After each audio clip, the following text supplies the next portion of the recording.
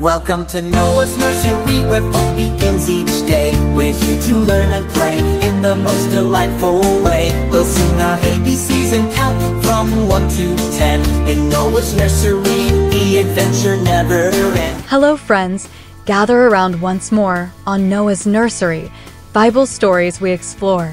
If you like learning with pictures so bright, smash that like button with all of your might. We're on a journey with Jesus so sweet, learning his blessings. Oh, such a treat. Last time we talked of a hunger so deep, for righteousness true, a promise to keep. Today's lesson is all about a gentle heart and the power of mercy, right from the start.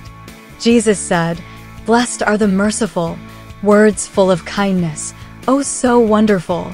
But what does mercy even mean? Let's find out together in this joyful scene. Mercy is like a warm hug on a sad day, or sharing your toys when others want to play. It's lending a hand to someone who needs, planting acts of kindness like little good seeds.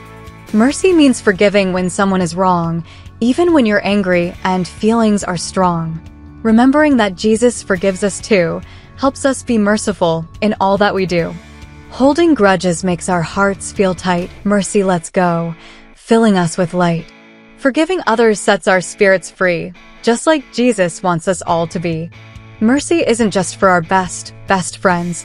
Jesus teaches us that kindness extends to everyone around, both big and small. We show mercy and love and answer his call. Mercy is like a gentle summer rain, washing away hurt and soothing the pain. It brings peace and joy and helps us to grow, filling our hearts with a beautiful glow. Sometimes we forget, and we all make mistakes. Being merciful to ourselves is what it takes.